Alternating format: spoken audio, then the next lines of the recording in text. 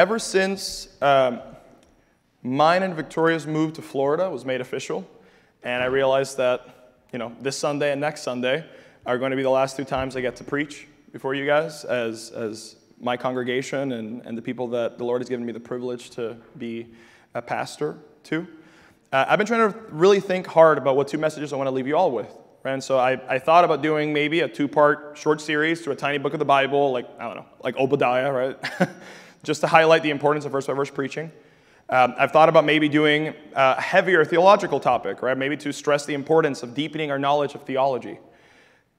But in the end, I think I've decided to devote a message each to the 2 most fundamental things that we are to understand as Christians. And that is the Scriptures and the Gospel. And so today we're going to deal with the Scriptures. Before we start, though, if you guys will join me for one more word of prayer. Dear God, we thank you for this day. We thank you, as always, for this opportunity you've given us to be together, Lord. I pray that you would speak at this time, primarily through your word, and secondarily through me as well. We love you and we thank you, and it's in Jesus' name that we pray. Amen. And so, the question that I want us to deal with today being the Scriptures, right? A few of you may know, for those of you that I kind of talk to behind the scenes, whenever I'm studying something, that's the only thing I'm obsessed with and fixated with for the foreseeable future, and so I talk about it all the time.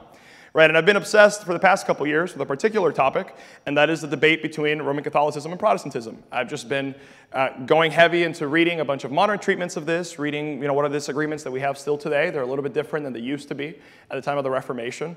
Trying to read maybe some of the original reformers and the things that they were talking about. I've even started a very, albeit very tiny, YouTube channel to try to help some people, right? Because these are some of these issues that when I started looking into this, I actually struggled with for a while. Right? And there's a lot of people out there, more than you'd think, who are really, really struggling with issues between Protestantism and something like Roman Catholicism or even Eastern Orthodoxy. And there's all kinds of issues that go into that, right? I mean, the Protestant Reformation, and the debates, rather, that began at the Protestant Reformation have been raging for the past 500 years and more, and they continue up until today, right? And so as I've been researching this topic, of all the different things that there are, right, of all the different arguments and the places of disagreement, I've found that it all ultimately goes back to what we think about one thing, and that's the authority of the Scriptures. And this is an issue that really transcends even just the Protestant and Roman Catholic debate, right? It applies to really every single facet of our life, right? The questions, what are the Scriptures? How should we view the Scriptures as Christians? What is the role of the Scriptures in the church and in the everyday life of the Christian? How should we utilize the Scriptures in parsing out what we believe and what we don't believe about all sorts of things? This is ultimately what's going to define the kind of Christians that we are, right? And when we look at even the Protestant Reformation, it had 2 principles, right? You have the 5 solas, but there are 2 really that were the formal principle and the material principle of the Reformation. We have sola fide, salvation by faith alone, and we also have sola scriptura, the Scriptures alone. And so that's what I want to dedicate this message to. Our core truth being that as Christians, the Scriptures are our sole, infallible rule of faith. Now notice, this is a very specific formulation, right? It doesn't say that the Scriptures are our sole rule of faith. Sometimes people get in this idea of I can never have another rule of faith, right? I can never have something like a statement of faith for my church. I could never have a historic Christian creed that I memorize, that I hold to as a good statement of what the Scriptures say. I could never hold to a confession. And that's incorrect, right? So sola scriptura as Protestants, what we believe is that the Scriptures are the sole infallible rule of faith. They're the norm that norms all norms. We have all kinds of authority in the Christian life. We have, on the local level, we have our pastor, someone like me or Aaron, right, who can be doctrinal authorities. When we stand here on Sunday morning, we are speaking with the authority, hopefully, of the Scriptures, right? We have authorities, like I said, like historic Christian creeds, like confessions of faith, individual church statements of faith, right, on different things. But at the end of the day, where I can go wrong, where Aaron can go wrong, where anything else could go wrong, and need to be corrected, the Scriptures never need to be corrected. They're infallible, and they're the only infallible rule of faith. Other rules of faith are great, but even those rules of faith need to bend the knee to the Scriptures. And so what I want us to talk about as the truths that kind of build this up, we're going to talk a little bit about what Scripture is. We're going to talk about how we are to view Scripture, how the Lord Jesus Christ himself viewed Scripture, and even how a couple people in the early church viewed Scripture. And so our first truth is that the Scriptures are ontologically unique as the very speech of God himself. The word ontological is kind of a big word. Don't worry about it. That just means that there's something very special at the fundamental core of the existence of the Scriptures. There's something about their very being that is special, and that is that they are the very speech of God himself. B.B. Warfield, who's a well-known theologian and scholar, he said this about the Bible. The religion of the Bible is a frankly supernatural religion. By this is not meant merely that according to it, all men as creatures live, move, and have their being in God. It is meant that according to it, God has intervened extraordinarily in the course of the sinful world's development for the salvation of men otherwise lost. In Eden, the Lord God had been present with sinless man in such a sense as to form a distinct element in his social environment. This intimate association was broken up by the fall. But God did not therefore withdraw himself from the concernment with men. Rather, he began at once a series of interventions in human history by means of which man might be rescued from his sin and, despite it, brought to the end destined for him. The religion of the Bible thus announces itself not as the product of men's search after God, if haply they may feel after him and find him, but as the creation in men of the gracious God, forming a people for himself, that they may show forth his praise. In other words, the religion of the Bible presents itself as distinctively a revealed religion. Or rather, to speak more exactly, it announces itself as the revealed religion, as the only revealed religion, and sets itself as such over against all other religions, which are represented as all products, in a sense in which it is not, of the art and device of man. So I think B.B. Warfield put it pretty well. But as we're thinking about, we're about to approach the Scriptures and see what the Scriptures have to say about themselves, what B.B. Warfield is getting at here is that we have Christians have, another big word, we have what we call a revelational epistemology. Big words don't matter. But the concept behind that is, epistemology is a study of how we know what we know, right? The theory of how we gain knowledge. And what the Bible's core principle is that the way that we gain knowledge about God, the way that we gain knowledge about the supernatural, the way that we gain knowledge about the purpose of all things is through revelation. And it's revelation from God. There are certain things that we can pick up from nature, right? Romans chapter 1 tells us that the existence of God, the attributes of God are clearly seen by the things that are made. Yes, even his eternal Godhead. And so there are things that we can kind of glean from nature, but as B.B. Warfield points out, we're fallen in sin. And if every part of us is fallen in sin, then our reasoning is fallen. And as Romans 1 says, we actually suppress the truth of God that we see in the things around us in unrighteousness. And so what is needed in order to have a relationship with God is for the Lord to reveal himself to us. And what the Lord does, as our argument is as Christians, is that he reveals himself. Yes, he's done it through prophets in the past. He's spoken orally to people. We see that throughout the Old Testament. But he's really revealed himself and inscripturated it in the Scriptures. And it's interesting because the Scriptures are not like they are in other religions where it's, maybe things were just straight up dictated to somebody and they wrote it down.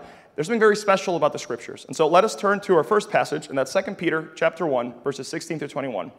And Peter says this, "For we did not follow cleverly devised tales when we made known to you the power and coming of our Lord Jesus Christ, but we were eyewitnesses of his majesty. For when he received honor and glory from God the Father, such a declaration as this was made to him by the majestic glory. This is my beloved Son, with whom I am well pleased. And we ourselves heard this declaration made from heaven when we were with him on the holy mountain.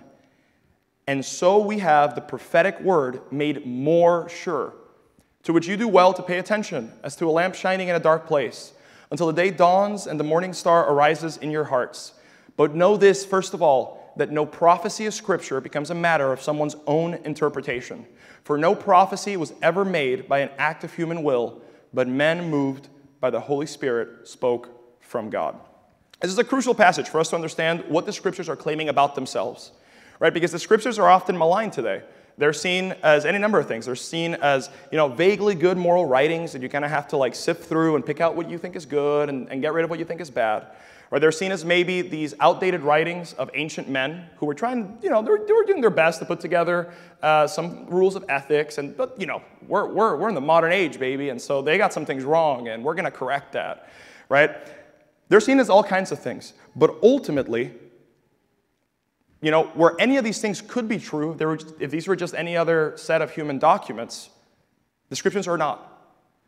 As Peter tells us, no prophecy of Scripture becomes a matter of someone's own interpretation. It's not the writer himself just writing down whatever he feels like, just his own interpretation. No prophecy was ever made by an act of human will, but by men who were moved by the Holy Spirit spoke from God. And so we have this for the prophets themselves, and we have this also for those that are writing the scriptures. They're carried along by the Holy Spirit. And so we have this picture of the Holy Spirit is utilizing these people, not like automatons where, like their eyes roll in the back of the head and they black out and they're writing things. But somehow the Lord is choosing, once again, to intermingle with humanity in a very special way to where the Holy Spirit is moving the hearts and the minds of the author to write the very words of God.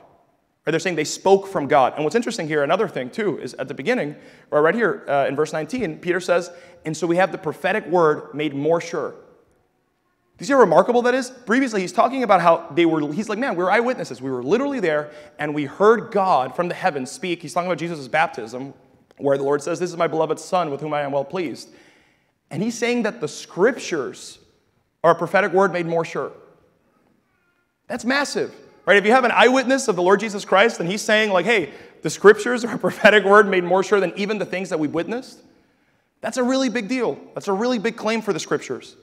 Right? And so let's see how the Lord Jesus himself, right? We talk about eyewitnesses and the Gospels. Let's see a story of how the Lord Jesus Christ himself uses the scriptures in his own ministry. Matthew 22, verses 23 through 33.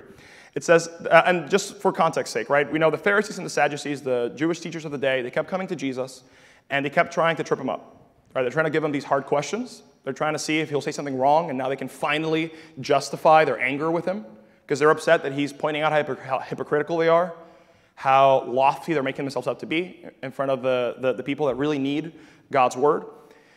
And so this is another one of those instances where the Sadducees, these people that, these teachers that they didn't believe in the resurrection of the dead, they're showing up and they're hitting Jesus with one of the common questions they had to kind of come up with to debate these things out.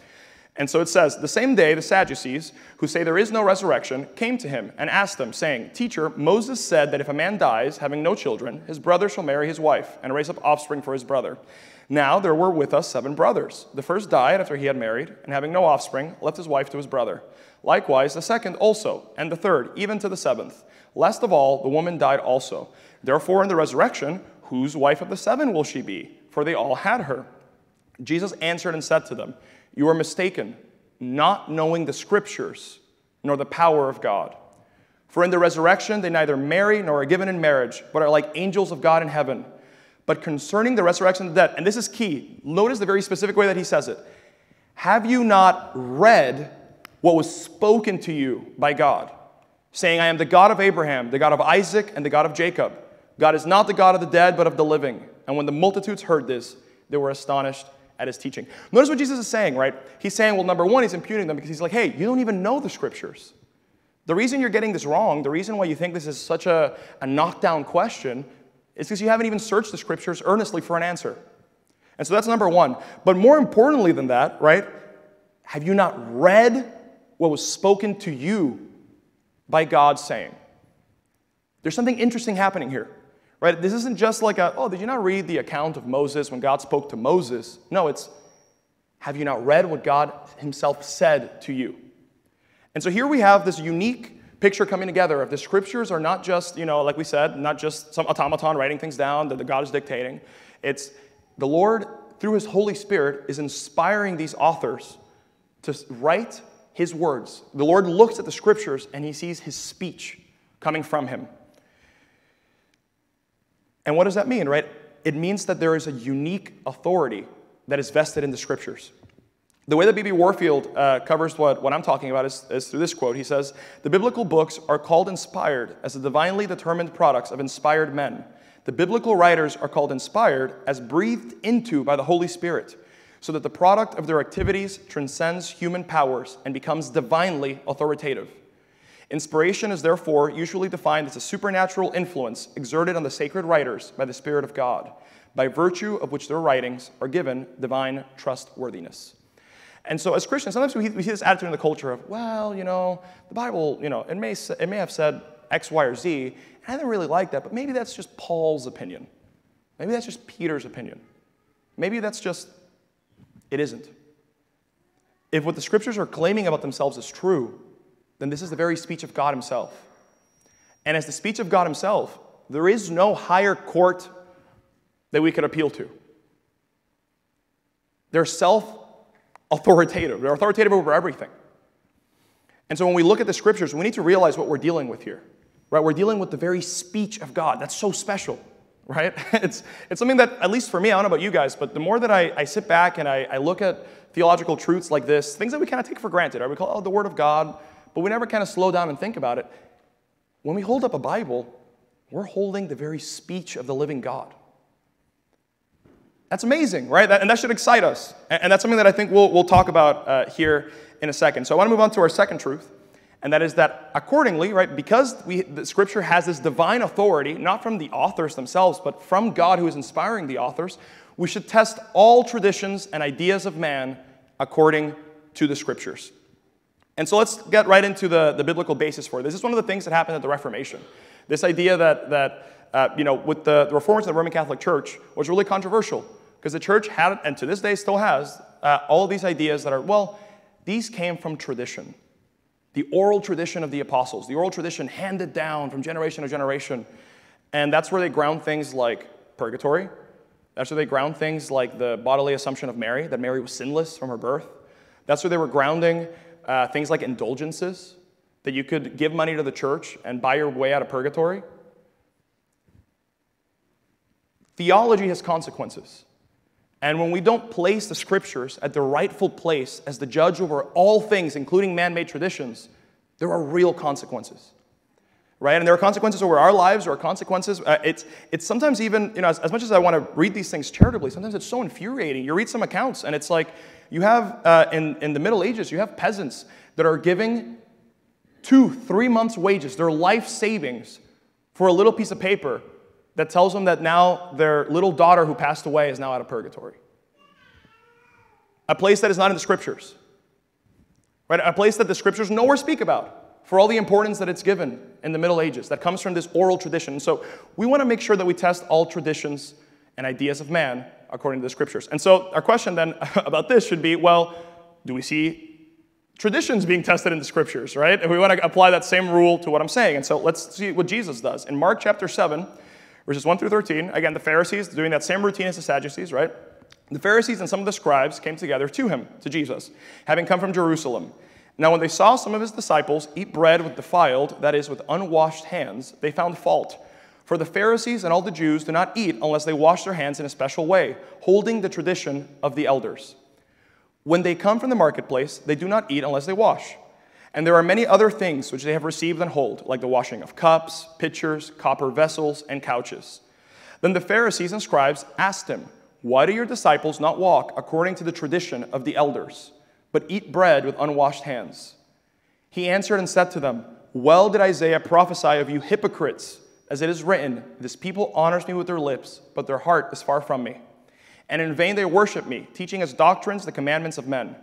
For laying aside the commandment of God, you hold the tradition of men, the washing of pitchers and cups, and many other such things you do. And he said to them, all too well you reject the commandment of God, that you may keep your tradition.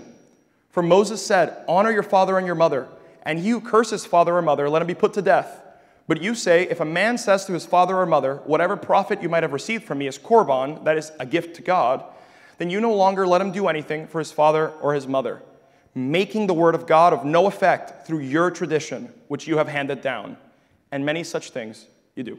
And so what is going on here, right? The Lord Jesus Christ is being approached, and he's being impugned because, hey, your disciples aren't following the traditions of the elders. Whoa, right? You have this lofty claim about this tradition that's been handed down, and we all follow it. And they're not doing it. Why is that? And Jesus calls them out for being hypocrites. Because he's like, you're talking about these traditions, but what about the sovereign tradition that matters? And that's what's found in the Scriptures. And he's like, you guys don't even follow that. And he's pointing out this thing, this korban, what we call the korban rule. It was this rule that the Pharisees had come up with. That even though the Old Testament tells you that you need to take care of your mother and father when they're elderly and when they can't take care of themselves, they came up with this rule that is like, oh, if I just, if I say that whatever profit you might have from me is a gift to God, it is korban, they're going to give it to the temple, then I don't have to take care of you anymore.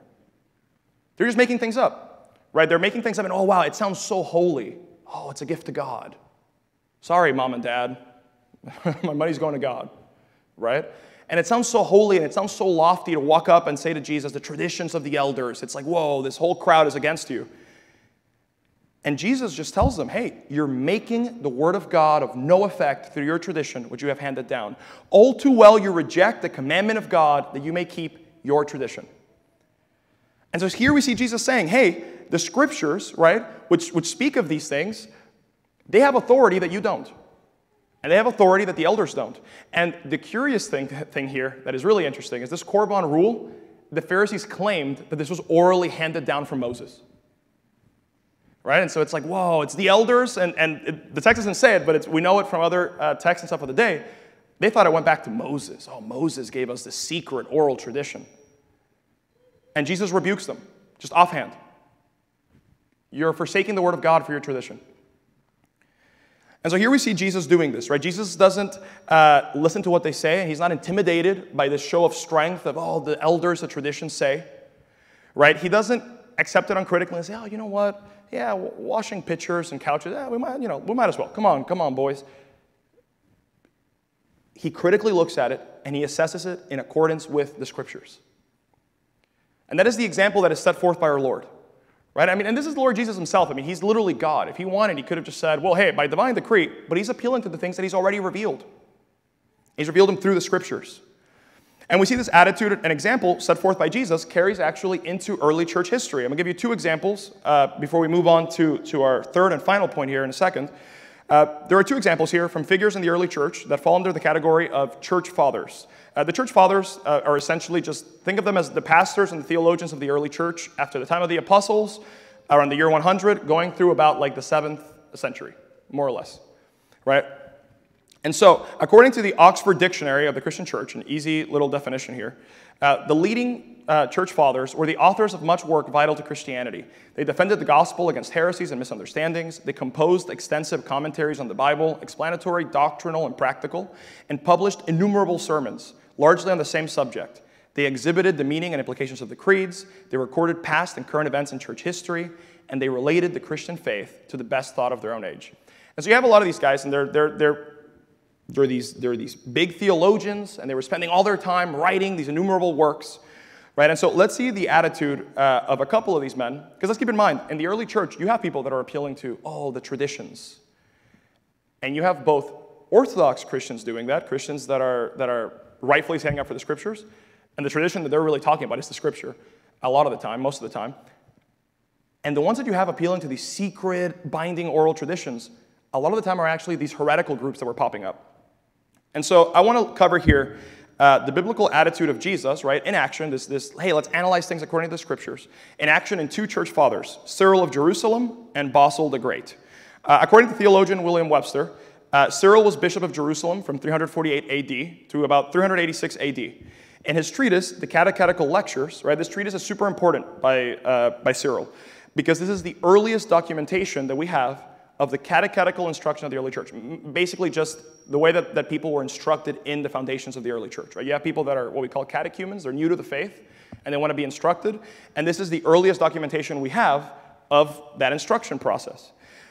And so in this work, Cyril gives an exposition of the Christian faith for those who are being prepared for baptism. He gives a systematic defense, an explanation of the canon of truth and the rule of faith. This is an exhaustive treatise on what was taught to the initiates into the Christian faith around the mid-4th century. It is, in effect, the Apostles' Creed. Right? We've talked about this in the past in other sermons that kind of lays out the basics of the faith. And so, following the example of other church fathers, Cyril wrote with conviction of the divine inspiration of the scriptures, the absolute authority of the Old and New Testament.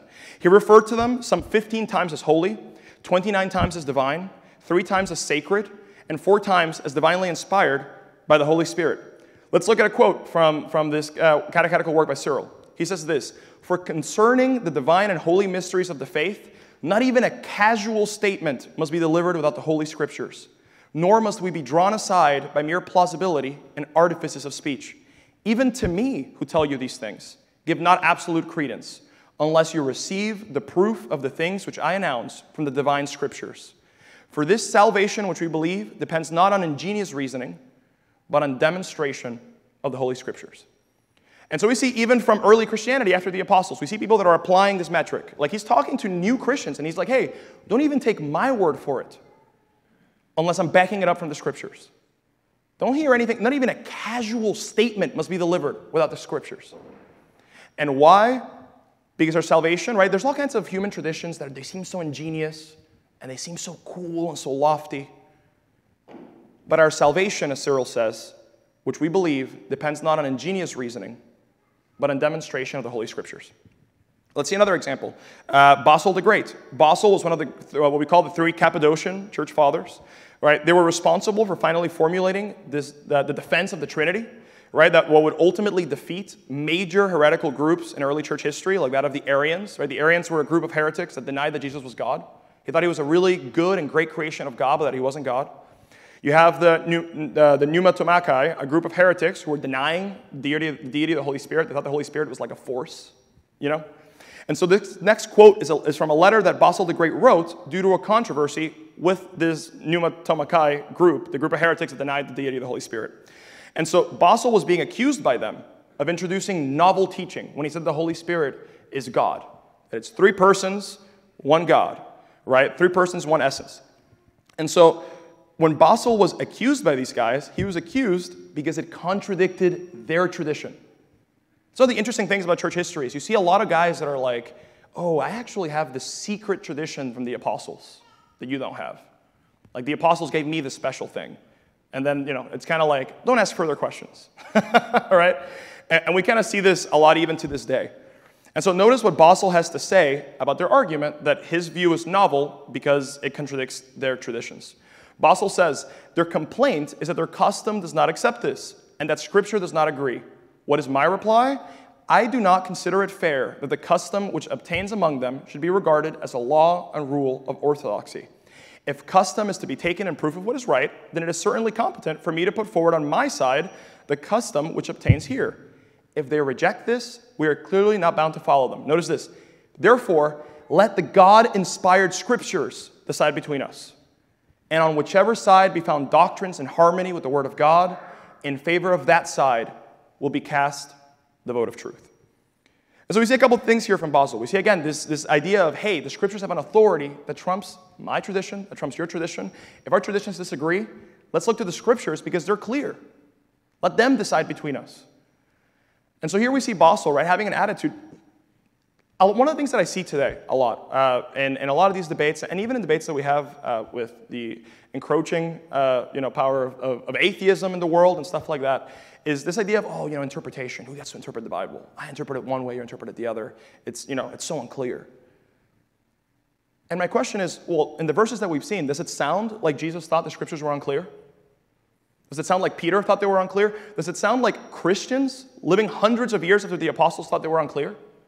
They're arguing with heretical groups, and it'd be a lot easier for Basil to just be, like he said, he has tradition too.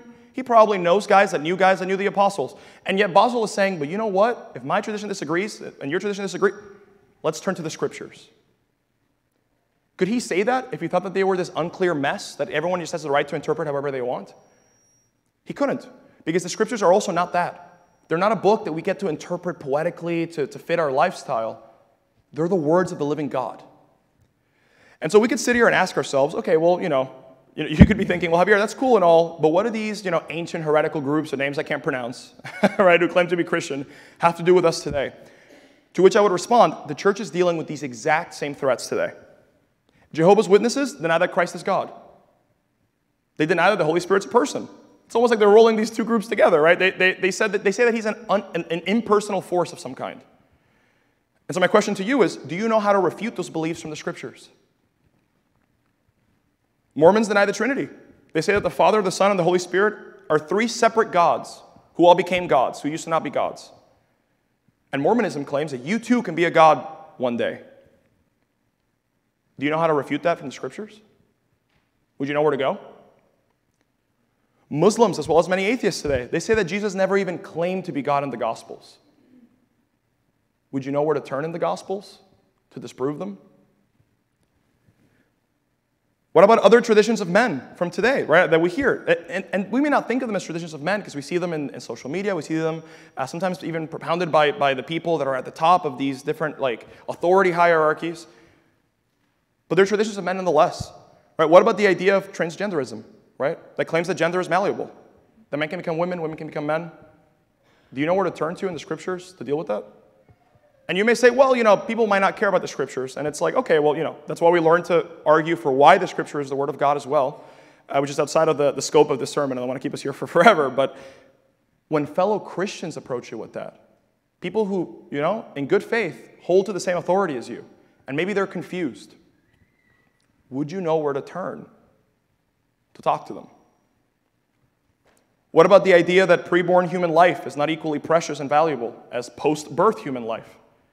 Right? With this tradition of man that we have, that is that it's okay to kill an infant in the womb, right? Abortion. If you're talking to a fellow Christian that maybe has been taken in by these ideas and by these arguments, by, this ingenuity of man and coming up with these, would you know where to go to defend human life in the womb? Would you know where would you go in the Scriptures? What we don't want to be is we don't want to be like the Sadducees. We don't want to be the kind of people that Jesus could come to and say, you do not know these things because you do not know the Scriptures. Right? I mean, that's what happened to the Pharisees and Sadducees of Jesus' day. The Scriptures testified of the coming Messiah, and they killed him because they did not know the Scriptures. Right? And they thought that their traditions were worth more than the actual speech of God. And so we need to, just like Jesus, just like several individuals in the early church, and there were mistakes there too, right? But several individuals in the early church, as people throughout all of history, as the Reformers and the Protestant Reformation, as the people that came before us, that have passed on the baton of Christianity to us in history, we need to stand on the Scriptures.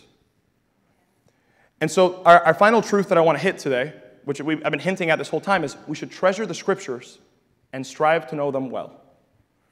2 Timothy tells us this, or the Apostle Paul tells us in 2 Timothy, but evil men and impostors will grow worse and worse, deceiving and being deceived. But you must continue in the things which you have learned and been assured of, knowing from whom you have learned them, and that from childhood you have known the Holy Scriptures, which are able to make you wise for salvation through faith, which is in Christ Jesus. All Scripture is given by inspiration of God, right? This translation says inspiration of God. What the text really says is God breathed. Scriptures are special. It's the only thing in the whole Bible that's described that way. They're the very breath of God. They're breathed out by God. And they are profitable for doctrine, for reproof, for correction, for instruction in righteousness, that the man of God may be complete, thoroughly equipped for every good work. And the thing is, I have to ask us, and it's a question that I ask myself is, man, I love these verses, but I have to ask myself on the daily and remind myself, do I really believe this? Because if I believe this, then my actions should reflect it. Do I really believe that the Scripture is unique, that it's breathed out by God? Do I think that it's profitable for doctrine, for reproof, for correction, for instruction in righteousness? Not just to make me a little bit wise, not just to get my foot in the door a little bit in Christian knowledge. That the man of God may be complete, thoroughly equipped for every good work. I have to ask myself, do I believe that? And I would ask you, do you believe that? And the reason I ask that is because, in the bustle and hustle of today's life, I feel like we don't really value the Scriptures like we should. And I'm the first one to admit it in my own life, right? Even as a pastor, right? There are times where I may fail to value the Scriptures as much as I should. I may go through days where I neglect to read the Scriptures for the same reasons that I'm sure a lot of you do, right? Maybe you were too busy with work that day. Maybe you got caught up with other hobbies that you enjoy, and man, time slipped you by. If you're like me, maybe you got caught up learning about other topics, even topics that are related to the Scriptures and are about the Scriptures, but are not themselves the Scriptures. And here's the thing, right? At the end of the day, and we can sell ourselves on the fact that, no, man, but this excuse is just really good. But that's all it is, it's an excuse. And in and of itself, this idea that we have sometimes, even things that we hear like oh, I'm a Christian, and I can be a Christian, but I don't need to read the Bible. I don't need to be at church. I don't need to hear the Word of God preached. That too is a tradition of man. And it's one that needs to be cut through with the Scriptures, with the sharp double-edged sword that are the Scriptures. Because I want you to think about something, right? If you are a Christian, if you believe in the Christian God, right, the way that I like to think of it, like you guys have heard me say several times, if you believe in the God who designed and spoke the cosmos into existence, notice he's speaking things into existence, and here we have the breath of God, right, in Scripture. The God who keeps the earth rotating on its axis, the God who knows the whereabouts and purpose of every single creature, down to the tiniest bug on planet Earth. The God, as the Scriptures say, who, without his approval, a single sparrow cannot fall out of the sky. If we really believe that God exists, and we really believe that he inspired these books in Scripture, then we have the words of the living God available to us to read on a daily basis. Do you have any idea how awesome that is? It's the words of the living God. And I think if we actually focused on that, if we thought about it, maybe we wouldn't make excuses to not read the Word of God. Right? Maybe we'd say, man, I want to know what the Lord would have for me. There's a quote that I really like, speaking of the Reformation and all this, as I'm getting ready to close up, from the original Protestant reformer, Martin Luther, who said, "These are the Scriptures which make fools of all the wise and understanding, and are open only to the small and simple, as Christ says in Matthew 11:25. Therefore, dismiss your own opinions and feelings, and think of the Scriptures as the loftiest and noblest of holy things, as the richest of minds which can never be sufficiently explored, in order that you may find divine wisdom which God here lays before you in such simple guise as to quench all pride. Here you will find the swaddling clothes and the manger in which Christ lies." Because the final thing that I want to leave us with here, right? At the end of the day, as much as I love Martin Luther and I love this thought, right? The way that he encapsulates it, here you will find the swaddling clothes and the manger in which Christ lies. In the Scriptures, right, we have the words of the living God, and not just for any purpose.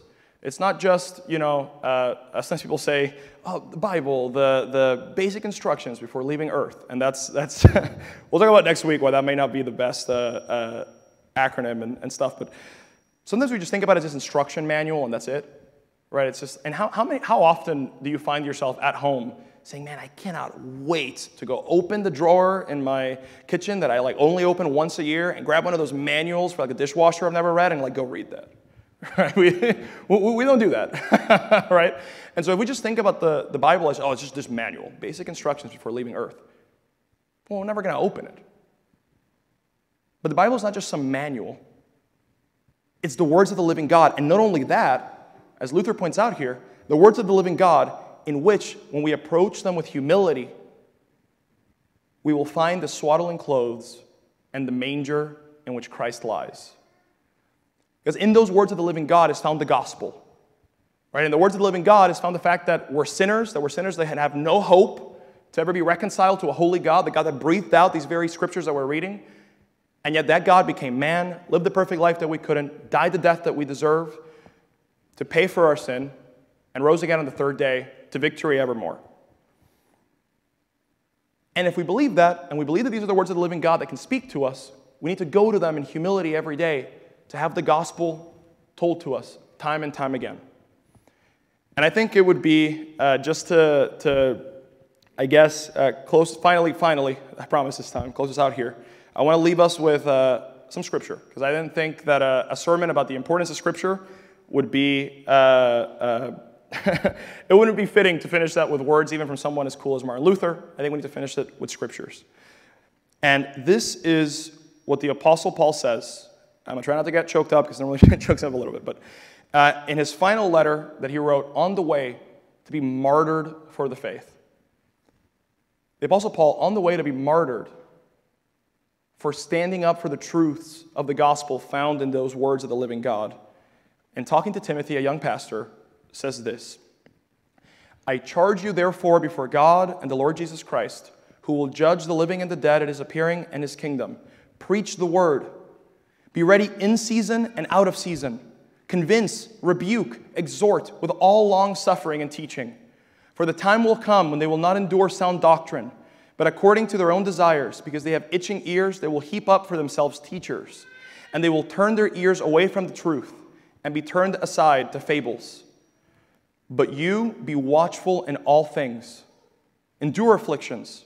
Do the work of an evangelist. Fulfill your ministry.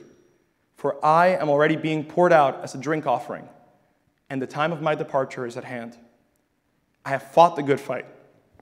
I have finished the race. I have kept the faith. Finally, there is laid up for me the crown of righteousness, which the Lord, the righteous judge, will give to me on that day, and not to me only, but also to all who have loved his appearing." And this may have been written to a young pastor, but that goes beyond pastoral ministry. My question for you then is, are you ready in season and out of season? Do you know the scriptures? If someone brings a tradition of man that everyone is falling for, is your first thought, how does this comport with the word of the living God? Are you ready, as Paul says, to fight the good fight? That one day, like Paul, you can say, I have fought the good fight, I have finished the race, I have kept the faith. And that's the faith that is contained in the words of the living God. And so while I am still your pastor, I want to encourage you to do what the Apostle Paul is saying here. Like I said, be ready in season and out of season. Even if you're not a pastor yourself, right? It's your job to preach the word of God and the good news of the gospel of forgiveness of sins and the eternal life in Jesus Christ, found in the pages of Scripture everywhere that you go. It's your job to preach that. It's your job to tell it to yourself, like we said earlier. It's your job to tell it to your friends. It's your job to tell it to the random person that you ran into when you were out shopping or hanging out for the day. And one of my final pleas to you here will be, build your life on the foundation that is the living God and His Word. Because at the end of the day, knowing the Scriptures, as awesome as that is, means nothing if we miss the foundation, the cornerstone of the faith revealed in the Scriptures, that is Jesus Christ.